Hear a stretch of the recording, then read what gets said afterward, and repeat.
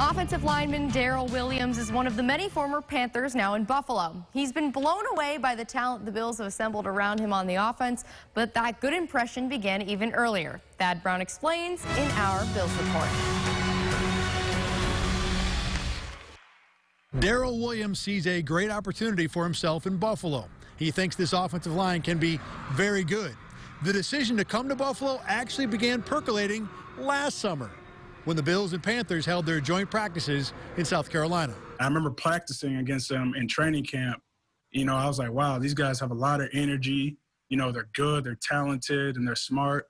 And then watching them in the playoff games, the playoff game against the Texans, I mean, that's definitely a game they could have won.